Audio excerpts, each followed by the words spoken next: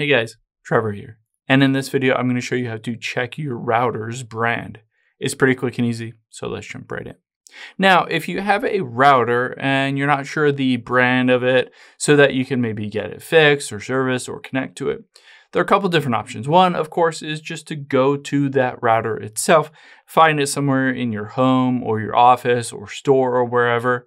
Find the actual box and just look for a brand on there. You can usually see the brand and the model and serial number. However, you can also do it just from your device. So on your device, whether it's a mobile phone or a computer, let's go into the settings and then go into Wi-Fi, and you'll see I'm connected to my Wi-Fi network. I can tap the little I, and under this router, I'm going to tap and hold on the IP address of this router.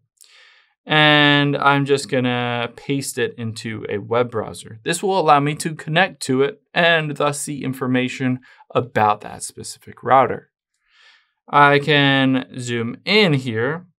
And at the very top, you can see a bunch of different information here. But let's go over to broadband at the very top. Now that we are in here, you can see the status, it's fiber, and this is through AT&T at the top left here.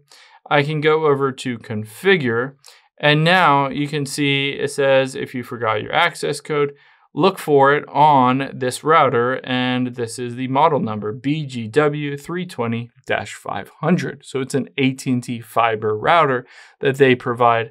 But just by logging in and accessing that router on your website, it'll give you all the information that you need about that specific router.